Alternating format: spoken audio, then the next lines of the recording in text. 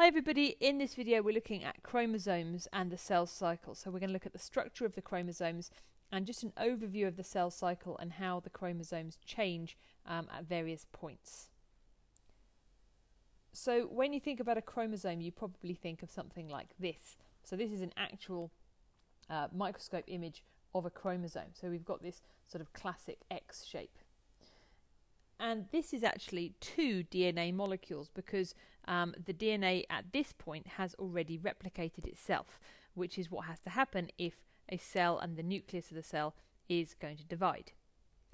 So what we can see is this structure here, which is a chromatid. Now this is one DNA molecule, okay, and that DNA molecule is coiled and coiled and coiled and coiled and coiled. And then we've got and it's made of something called chromatin. Okay, so the DNA is there, and it's also got proteins, and together the DNA and proteins are called chromatin, and we'll look at that in more detail in a second. So this chromatid has actually got then a sister. So what we've got here is a chromosome made of two sister chromatids. So this is one molecule of DNA, and the sister chromatid is an identical molecule of DNA. Now those two sister chromatids are joined by this structure here, which is called a centromere. Okay, so the centromere joins two sister chromatids together. And then the other part of the chromosome that we need to know about is at the end of each chromatid, and it's called a telomere. So each chromatid has got one telomere at one end of the DNA and another telomere at the other end.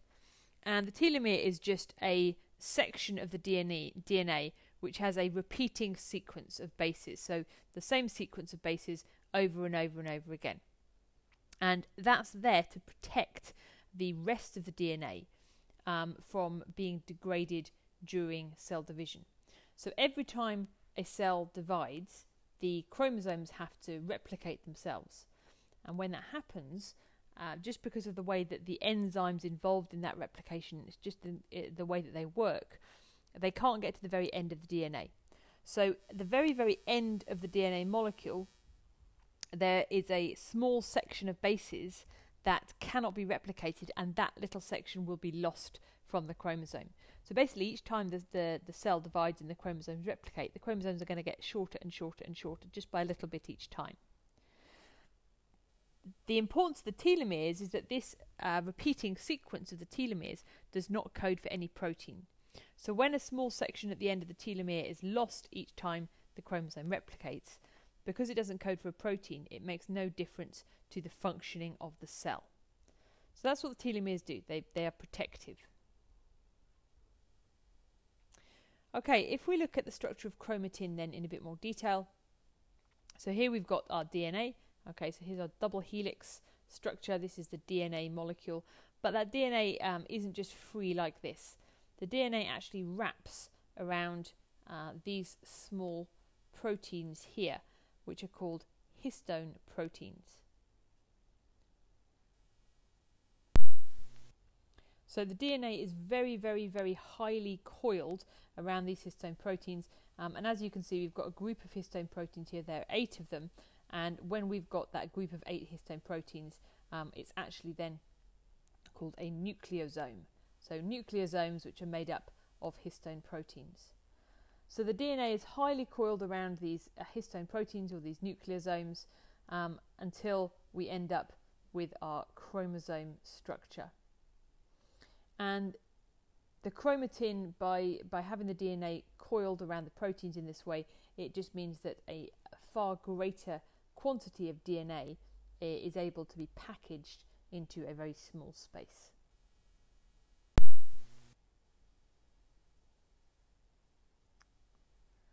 Okay, so let's think now about the cell cycle. So again, this is just a very sort of much an overview of the cell cycle, but thinking about what the chromatin is like at each stage.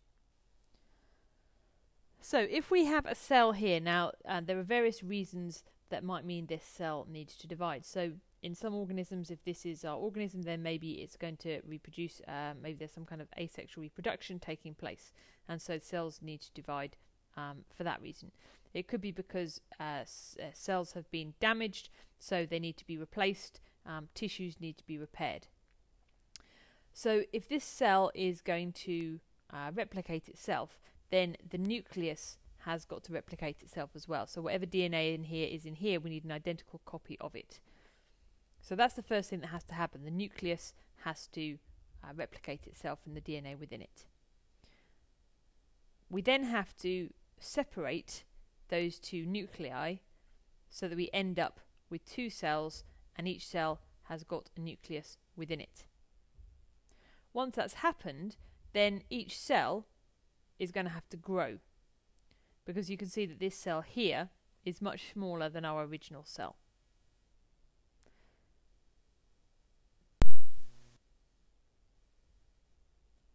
The phase where cell division is not taking place is called interphase.